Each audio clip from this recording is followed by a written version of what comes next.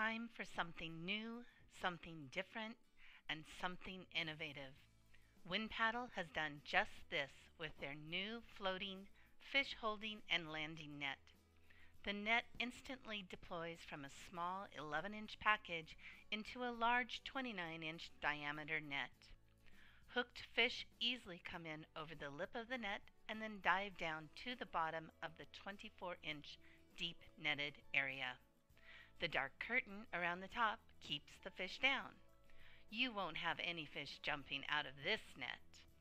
Catch and release mortality is substantially reduced, and it's easy to pick out your largest or biggest fish at the end of your fishing day. The WindPaddle Fish floating fish net will be available starting fall 2015.